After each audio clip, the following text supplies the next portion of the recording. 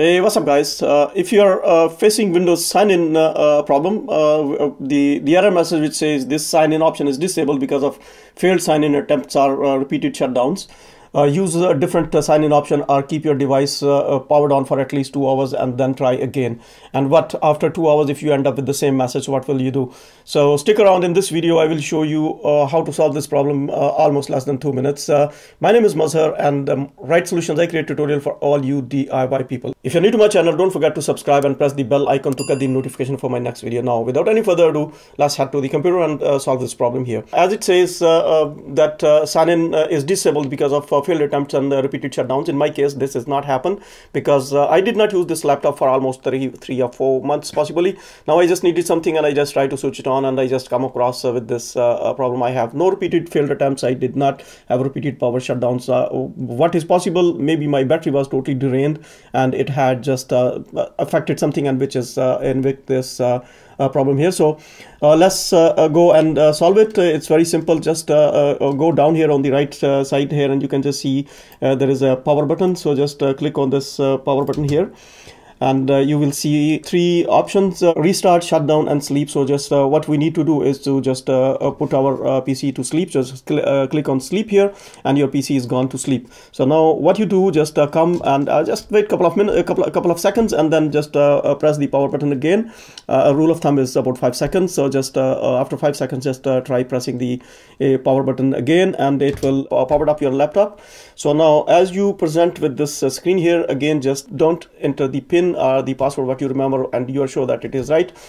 Just click on forgot my PIN here, and it will present you with this Microsoft sign-in dialog box. And for those who just have sign-in only into their local machine, so you can just skip 10-15 seconds to the next chapter in this video. But if you are, and most of the users who are, when they are setting up their computer, mostly they sign in with their Microsoft account, as I have done mine. So what you will do here, it will show you the email address, which is the email you had signed in with your Microsoft account, and it will ask you your password. So just key in your password and just click into sign in. And now because most of people and most of the servers, they are asking you to have 2-factor authentication. So I have also done 2FA. So it will present you with this dialog box and will tell you where they are sending the authentication code here. If you don't want to get into email, you can just look into this option here, which says show more verification methods. It will show you all the possible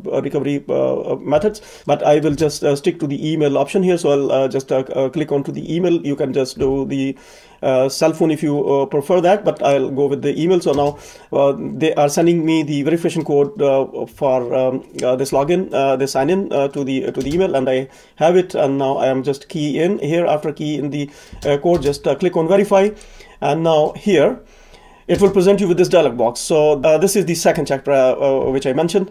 So if you have only your local machine sign in, so you will be presented with this option here. So here you got option if you want to reset your PIN, so you can just click continue and reset it. Normally if you are sure that your PIN is correct, so you don't need to. So just click on cancel, and it will just go ahead, and I will click cancel here again too.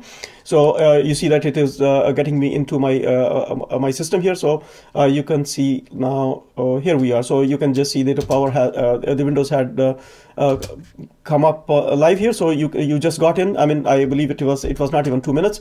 So let's hope this video was helpful for you. If you think this video helped you in any way, so just don't forget to thumbs up and subscribe to my channel. I will see you with next video, and you have a great day.